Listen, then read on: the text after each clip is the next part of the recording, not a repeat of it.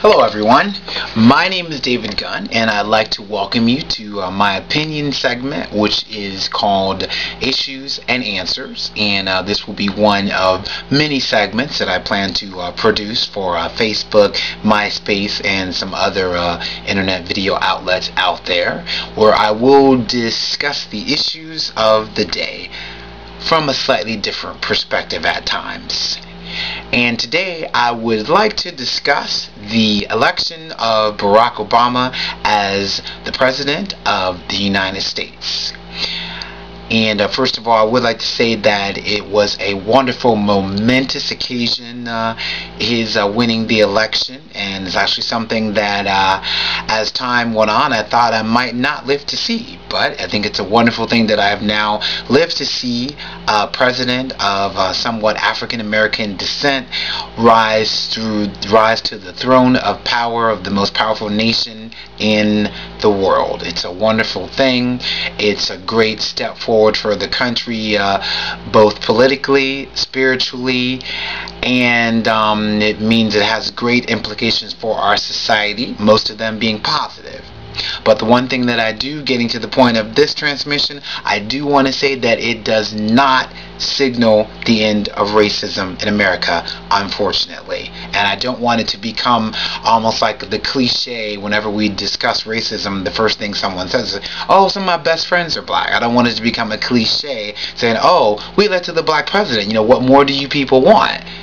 Because like I said, it was a momentous occasion, but unfortunately, that stubborn racism that's been in this country for centuries, for longer than this country has actually even existed as an official nation, those sentiments, that bigotry, it still does exist even today.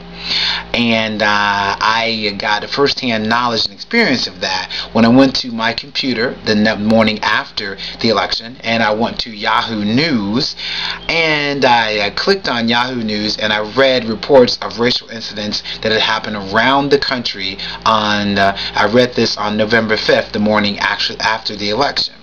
And I'd like to share a few of those incidents with you that happened in some pretty surprising places.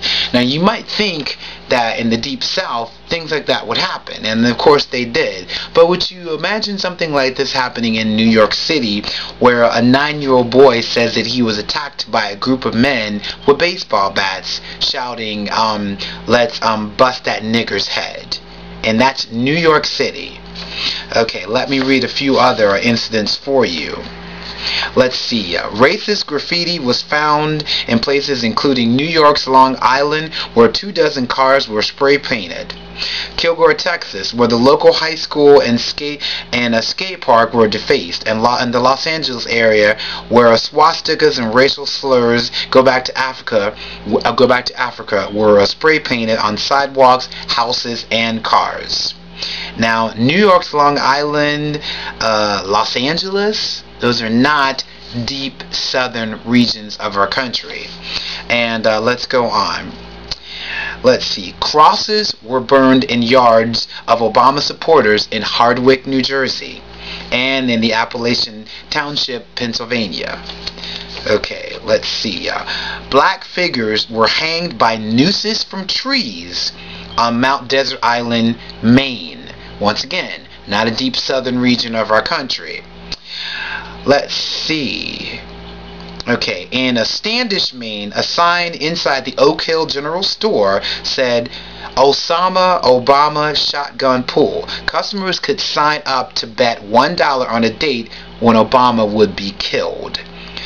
Stabbing, shooting, roadside bombs, they all count, the sign said.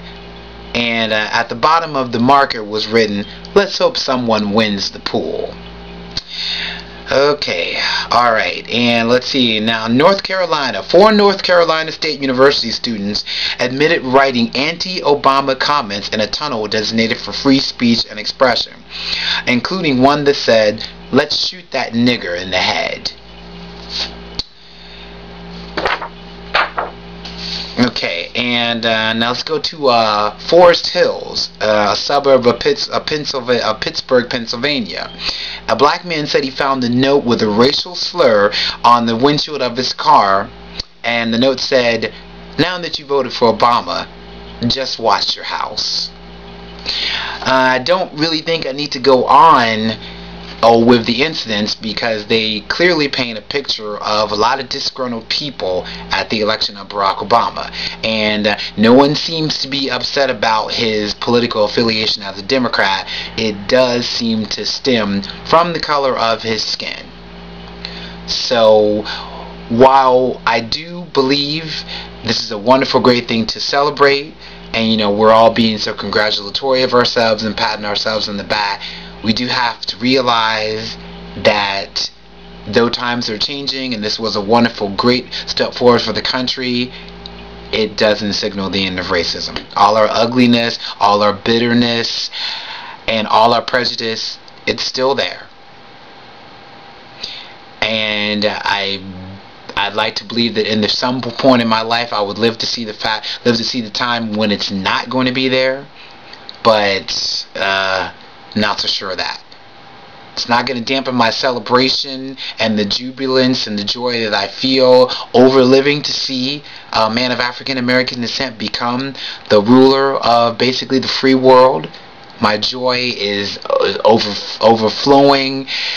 It's something that I view with pride and just with emotion that I just cannot explain and just can't express really in words. But I don't want that joy for any of us to overshadow the fact that the journey is not over, the work is not done. We must continue to fight racism. We must continue to acknowledge that it exists in every form that it exists.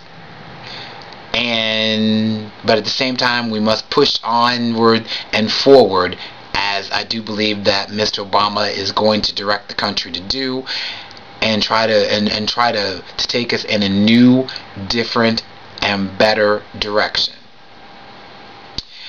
But let's just not fool ourselves into thinking that it's all over, because it's not all over. To me, it won't be all over until it's no big deal for a person of color to hold an office that high, to where no one even considers a person's color of skin when voting for a person in an office of that power and that capacity.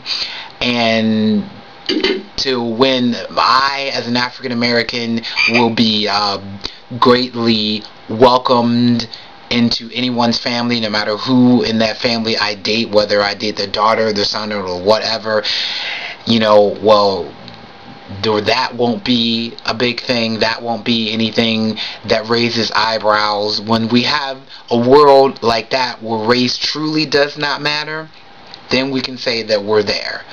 But unfortunately, we haven't come to the end of the journey yet in the fight against racism. I'm David Gunn, and this has been Issues and Answers. I'm going to post this video on Facebook, and in the future I will have an email address where you can always send your comments and thoughts and how you feel about this transmission. But for now, when I post it on my Facebook site, feel free to make comments on it. Thank you.